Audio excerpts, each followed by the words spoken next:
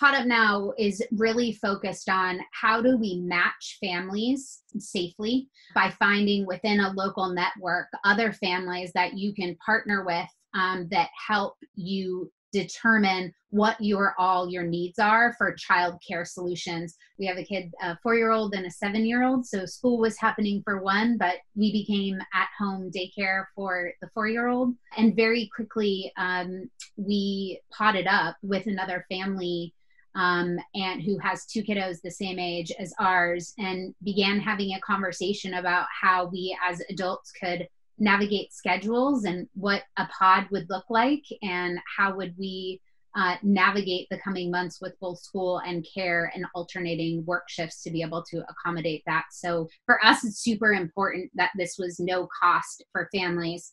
Folks are so impacted right now that families need support.